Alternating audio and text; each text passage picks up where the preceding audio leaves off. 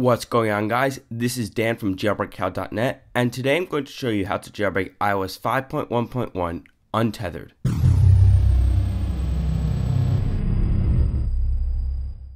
So this new jailbreak uses GreenPois0n Absinthe version 2.0, and this works with all A4, A5, and even A5X devices. So that's iPad 2 and iPad 3, as well as your iPhone 4S, iPhone 4, your 3GS, and your iPod Touch 3G and 4G.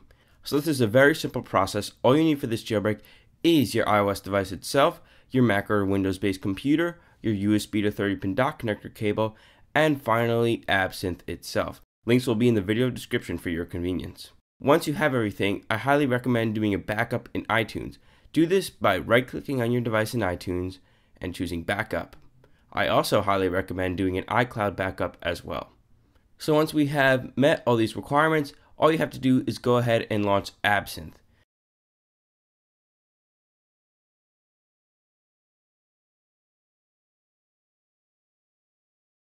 Simply go ahead and press the jailbreak button and Absinthe will do everything else from there. That's it. It's a very easy jailbreak, like I said.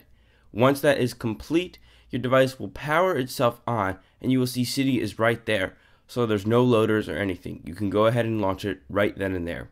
And of course, since this is untethered, you could power off your device if you need to. So anyway, guys, this is how to jailbreak iOS 5.1.1 Untethered.